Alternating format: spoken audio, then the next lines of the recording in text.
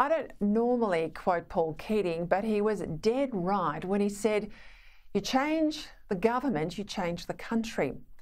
During the campaign we've just had, Anthony Albanese was at pains to stress he didn't much want to change anything other than the Prime Minister.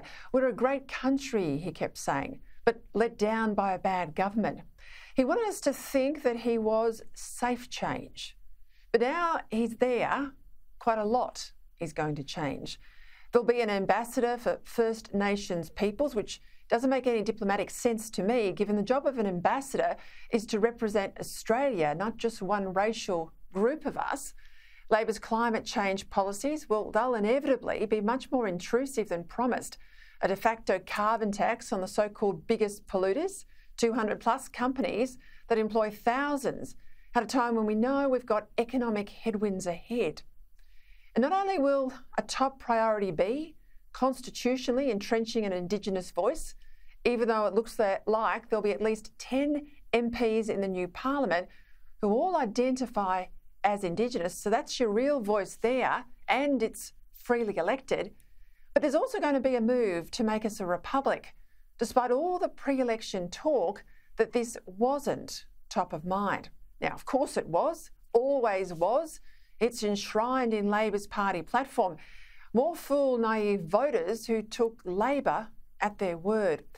Today, the former Shadow Minister for a Republic, Labor MP Matt Thistlethwaite, told The Australian that the new government was committed, he said, to having a discussion with the public about moving towards having an Australian head of state. Even though, of course, our own High Court declared more than 100 years ago that it was the Governor-General who was effectively our head of state. And in the words of a former High Court judge, Michael Kirby, he says we've already what amounts to a crowned republic, fully democratic, fully independent, but with a small part of our system above and beyond the partisan fray. Thistlethwaite, who's presumably going to be a minister for a republic once the factions decide who's in Albanese's ministry, well, he said that the big question for the government was whether to go straight to a constitutional referendum on dumping the Queen, or first have some sort of plebiscite on whether to become a republic, and only after that's been passed, decide what sort of a republic we want to be. Now, how could we decide whether to become a republic without knowing first exactly what the republic is going to look like? This plebiscite-first approach would actually be a sneak attack on our constitution.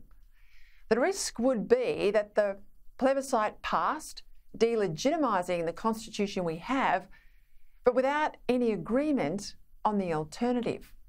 Not a good outcome, especially as the constitution we have has helped give us a country which, for all its shortcomings, is as free, as fair, and as prosperous as any on earth. Now, the left likes to tell us that our politics is broken.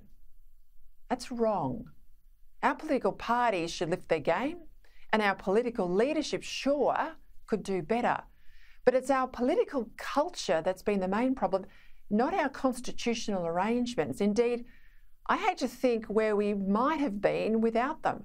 When Malcolm Turnbull tried to cling to office and had a good crack at bullying the then Attorney General Christian Porter, who with great courage held Turnbull to the Constitution. Now, at that time, had it gone further, we could have had great confidence in our Governor-General, who isn't there for any other purpose than to uphold the Constitution and protect the national interest. Imagine if the GG was replaced with a president, perhaps one elected by a popular vote, who would see that Turnbull example I've just given you through the prism of what it might do to his or her re-election bid rather than the national interest.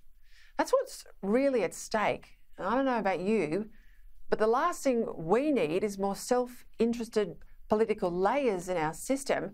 I reckon we're already over-governed as it is. I think the next few years are going to be a bit of a wild ride, however competent the new government might turn out to be. My panel will have a lot more to say on the economy, with interest rate pain ahead and power prices set to soar, partly because of climate policies. And the strategic situation still pretty ominous, despite Ukraine's heroic resistance to the Russian dictator. Greg Sheridan will have more on that and China's moves to dominate our Pacific backyard. As we learned today, their push is much more extensive than just the Solomon Islands. Now, with all this going on, why on earth would we throw constitutional change into the mix?